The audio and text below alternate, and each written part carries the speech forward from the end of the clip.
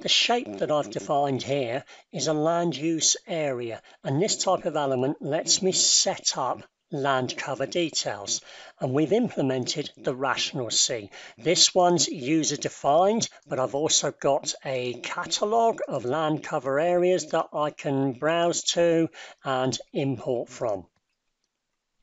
Now I'll create one more land use area, and that first one was grass. I'll create one for pavement, and I'm just going to snap it to the grass land cover area.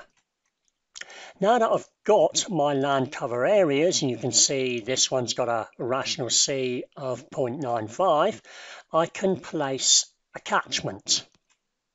And I'll set the feature definition for my catchment to land uses, and I'll place that in the design.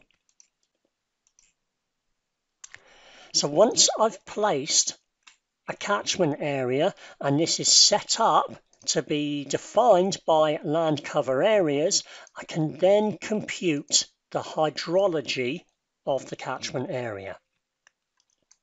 Once that's done, you see that we've got a sub-area collection, and it has read the land use areas. It's worked out the percentage of each land use area that's covered by the catchment, and it's applied the relevant runoff coefficient.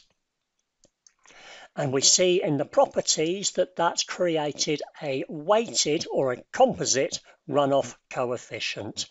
So if I then change the catchment area and compute the hydrology again, we see that the runoff coefficient has changed.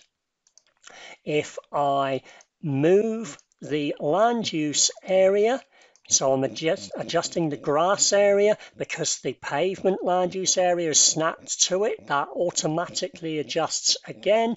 And if we select the catchment area again and then we compute again, we'll see the runoff coefficient change again. As well as picking points to create land use areas, I can also use shapes. So I could, for example, digitize a shape and then use that for a land use area by changing the method to pick shape and then picking that area.